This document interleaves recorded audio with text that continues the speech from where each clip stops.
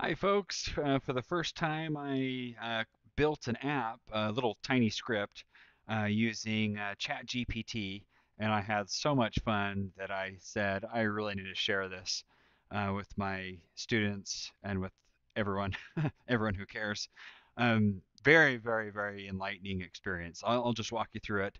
My goal was to convert human readable text.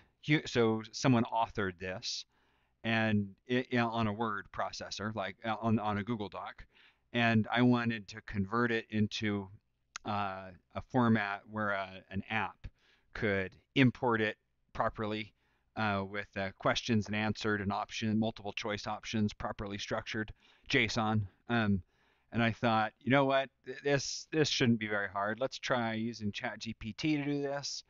My ultimate outcome is 43 lines, and it took me a couple hours, maybe 2 or 3 hours. It was pretty fun. It was kind of on the side.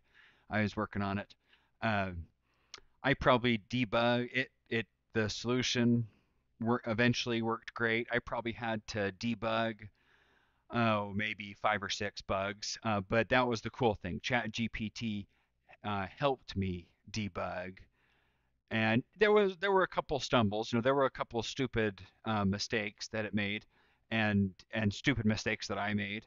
But it wrote probably 99% of all the code here with iteratively.